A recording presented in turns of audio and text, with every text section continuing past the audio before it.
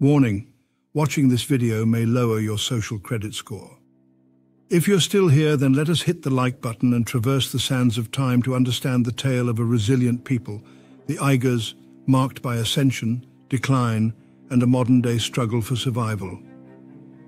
In 744 AD, the Uyghurs rose to power with the establishment of the Uyghur Khaganate. During this time, their civilization thrived, excelling in arts, science, and diplomacy. From the steppes of Central Asia, the influence of the Uyghur Khaganate extended across continents, from Persia to the Byzantine Empire, marking their golden age.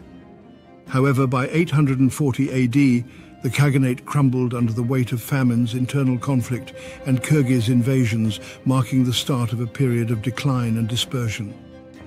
The Uyghurs migrated to the Tarim Basin, today's Xinjiang, establishing the Kingdom of Kocho in the 10th century. Over the next centuries, this kingdom retained Uyghur culture amidst shifting powers.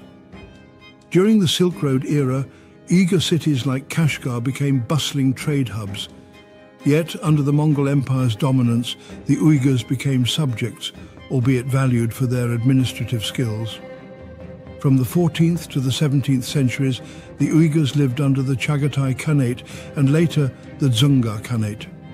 Their cultural identity persisted, subtly interweaving with the influences of these ruling powers. The Uyghur region came under Chinese rule during the Qing dynasty in the 18th century, an era marked by resistance and uprisings as the Uyghurs strived to maintain their distinct identity. The 20th century saw major demographic shifts, with an influx of Han Chinese settlers into Xinjiang post-1949. This led to growing tensions and marginalization of the Uyghur culture. Today, the Uyghurs face a dire situation. As they are Muslims and quite different from the Han Chinese, then by the looks of it, the Chinese central government has decided to eradicate the nation. Uyghurs are actively being subjected to mass detention, forced labor.